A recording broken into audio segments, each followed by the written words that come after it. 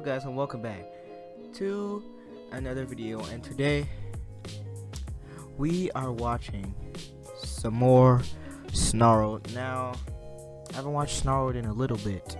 I've been watching other videos for a little bit, have a little bit of variety on my YouTube channel. But today the video we're going to be watching is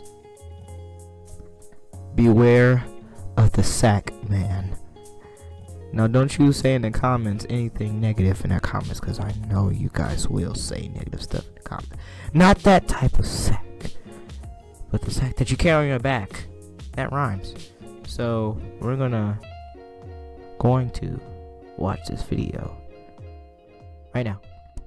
Hey, I'm Sapphire. Want to hear something scary? The Bubak. The Bubak. The following story is based on a submission from Anastasia. In Spain in the 1990s, there lived a 12-year-old girl named Lucia. She lived on a farm surrounded by She looks kind of short for her age. Parents. Every other weekend or so, her parents had to go into town for different business reasons, conventions, conferences, what have you. Lucia was much too young to tag along with them, so they would leave her at home where her cousin Emily would babysit. Emily was only 3 years older than Lucia, so she would always protest. Why do I even need a babysitter? I'm old enough to watch myself. But her parents disagreed. Lucia probably wouldn't have minded this as much if she actually liked her cousin. But Emily loved to play pranks on her. She'd always try to scare her with monster stories or try to convince her that her toys were possessed. So it was a Friday morning, and Lucia's parents had left, leaving Lucia and Emily alone on the farm. Emily was going to make them breakfast, so she asked Lucia to gather some eggs from the hens. Lucia walked over to the coop and noticed something in the corner of her eye. In the middle of the field was a scarecrow. Whoa. It hadn't been there before, so Lucia was positive it was just one of her cousin's pranks. She rolled her eyes and went to get the eggs. She didn't mention to Emily that she saw the scarecrow. She was just going to ignore it. The next morning, Lucia went to gather more eggs for breakfast. The scarecrow was still there in the field. Lucia chuckled to herself, entertained by her cousin's attempts to scare her. When she gathered the eggs and walked back to the house, she stopped in her tracks. The scarecrow was now much closer than it was before. What? Okay, that got me, Lucia chuckled to herself. She didn't notice it before because it was so far away, but Lucia was shocked by how ugly it was. She grabbed an egg and threw it at its grotesque face. Oh, no. Now you made it mad. She pranced into the kitchen and placed the bucket of eggs on the counter. I'll admit it, that scarecrow's pretty good, Lucia said. Emily looked up from the pan. What are you talking about? You can stop the act, cousin. How long did it take you to make that? Man. Emily turned the stove off and wrinkled her brow. Where did you say you saw the scarecrow? It's right where you last left it, at the edge of the field. Emily rushed over to the window and looked around. Lucia skipped up behind her and looked. Kidding me?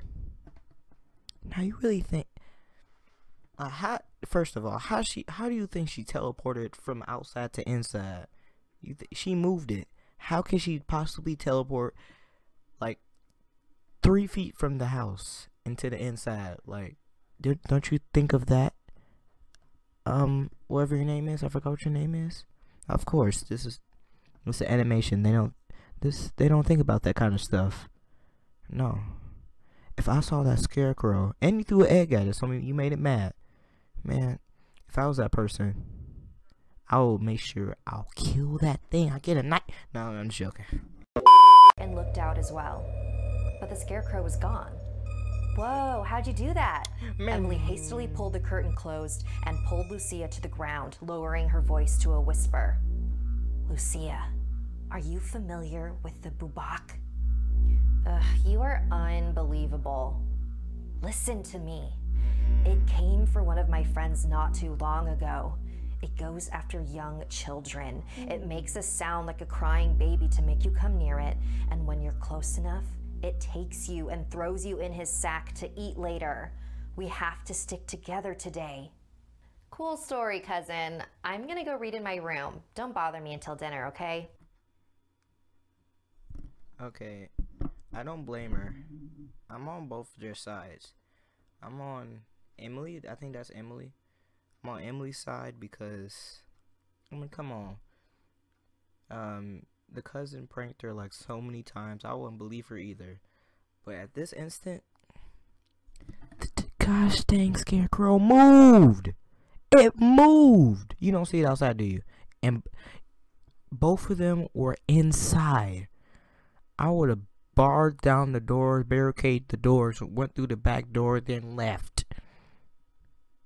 I would have been out of that house in 2 seconds. If I didn't see that thing outside, I would have been gone. But I'm on the,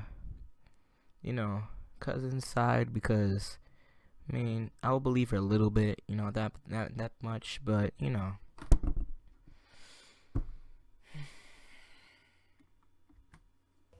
So Lucia locked herself in her room and read her fantasy book on her bed.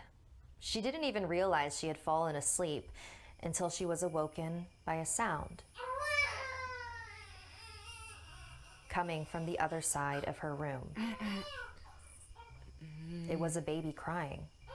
Nice try, cuz, Lucia drowsily shouted into the darkness. She reached over and turned her lamp on and was startled by the figure in her room. It was the scarecrow.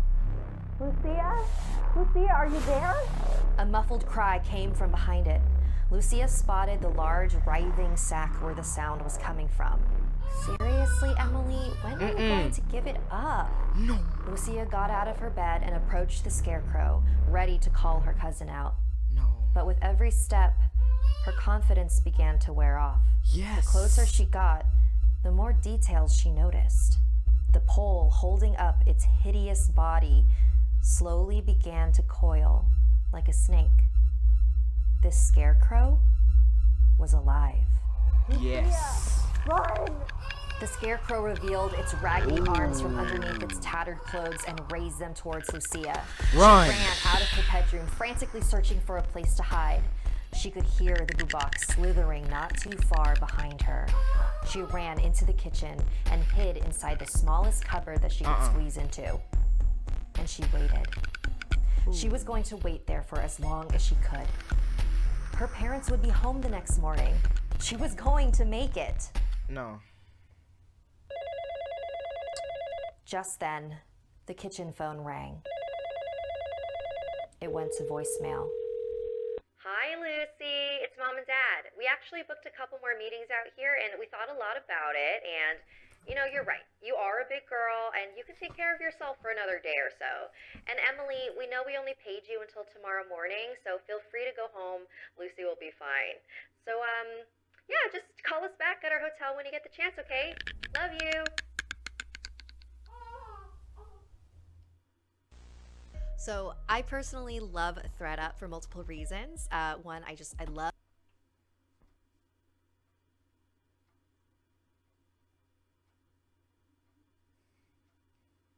I have to say, that was definitely one of her best animations.